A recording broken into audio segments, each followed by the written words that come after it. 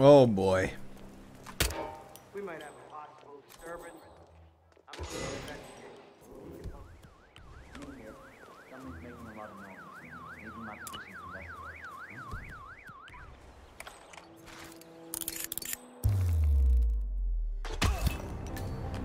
Finally, an end to Janus.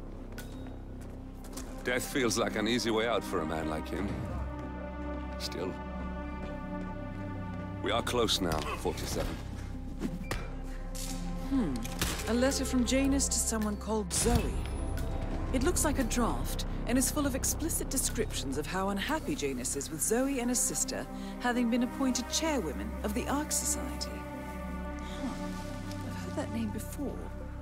This is a good find, 47. And that is Nolan Cassidy taken care of. Both targets are confirmed killed.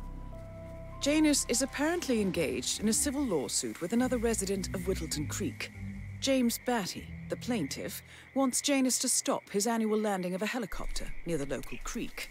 Batty claims it interrupts the nesting birds and a species of frog that has been declared endangered. Must be a very important trip given his poor health. Should not be anybody's found there, right?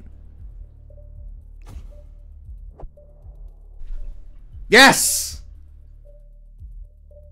Whoo! Fucking finally. Ugh.